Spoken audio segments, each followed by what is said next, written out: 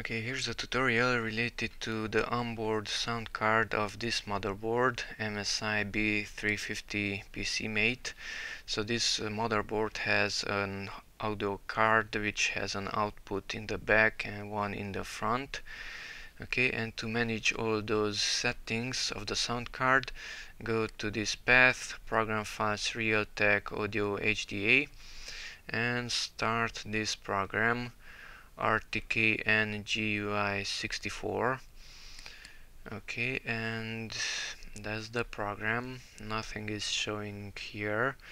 And another problem, if I go to the speaker, right click on the speaker and go to recording devices, then I can see here where to put it.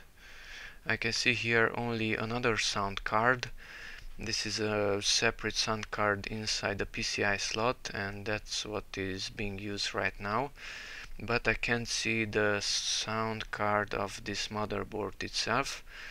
Okay, to enable that one, go here to this tool icon and click on Disable Front Panel Jack Detection. After clicking on that one, the onboard sound card appears here. Okay, the next problem with this one is that it will record only into one channel. So for example, this one is set as default, I think.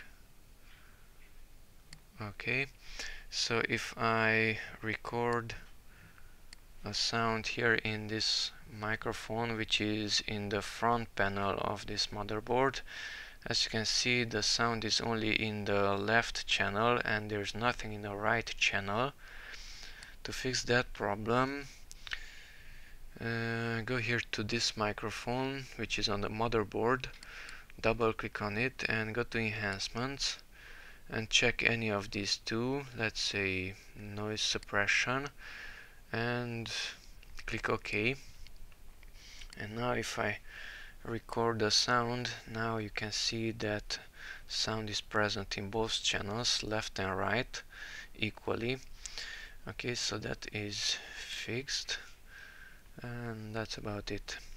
So to enable it, go here to the wrench and disable, and then go to the sound card, enhancements, and check any of these two to enable recording in both channels.